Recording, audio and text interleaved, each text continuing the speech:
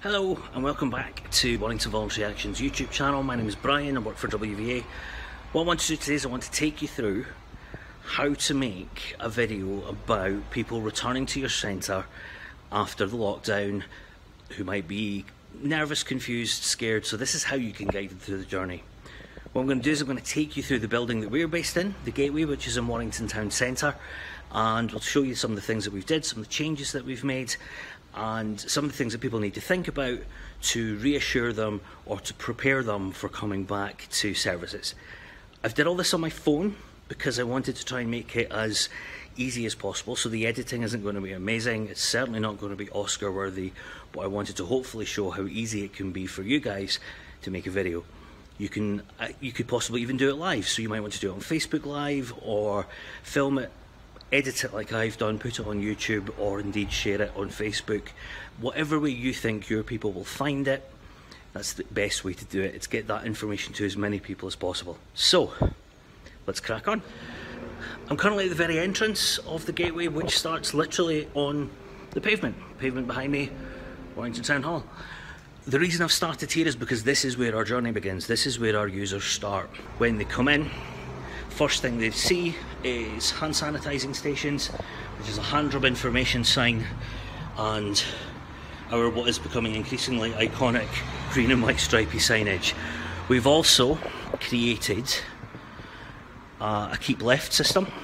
So what we do is we've got arrows going up and arrows going down, so we're trying to encourage everybody to keep left. That's been Warrington Town Centre's mantra, of everybody keep left as much as they can. Part of the thinking around all of this is, what do people see? Where are the touch points? Where are the challenges that they reach when they get into the building? So let's head inside. I've now made it as far inside. I have my mask on because that's going to be potentially the expectation of your building. It's thinking about what do they need to think about and what does it look like when they get there. So if everybody that needs to be in the building is wearing a mask, then in your video you should be wearing one too. One of the things to think about as well is what structural changes might have happened. So if you haven't been in the Gateway for a while, what you might discover is that a reception has been splash guarded with this very cool glass screen. It's just to kind of say, don't get a massive shock when you come in. It will look different, but that's okay, and this is why it's there. If you need to explain why something's there because you think that's going to reassure people better, that's the way to do it. Let's go further in. Once you're in the building, you might want to explain how things are different. So, where I'm standing now used to be a corridor. It used to be a walkway to that door over there. It's now been entirely blocked off, and we've repurposed how the cafe area works. The reason for that is that we've had to create a more effective one-way system. So what we now ask people to do is walk through that way and come this way down there. I wanted to point out these signs because one thing that we've upped completely is the cleaning game in the building.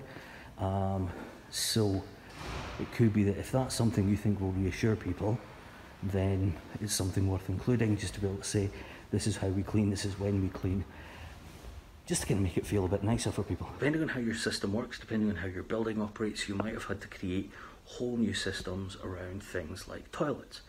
So we've encouraged to limit the amount of people in washrooms. We've also tried to create better flow and better system within our spaces. I'm not going to take you into the ladies, I'll take you into the gents because it feels a little bit more appropriate to do so. Inside, what we've done is we've taken out every second cubicle. We've did this in both toilets. So we numbered them, so we've closed 1 and 3, opened 2 and 4, and the reason we did that in this space was because we've allowed a urinal to be open and it's the furthest away we could make it from that cubicle. We've given the sinks numbers that correlate to, especially in the ladies, the sinks and the cubicles match. The gents not so much, it was a slightly different system here. But what we've had to do is take out that centre sink, we've just blocked it visually with the bin. But we've just tried to kind of create enough distance. Theoretically, if 3 people do end up in here, there's also 3 toilets. 2 sinks, 1 person will just have to queue. We opted not to put anything on the floor, but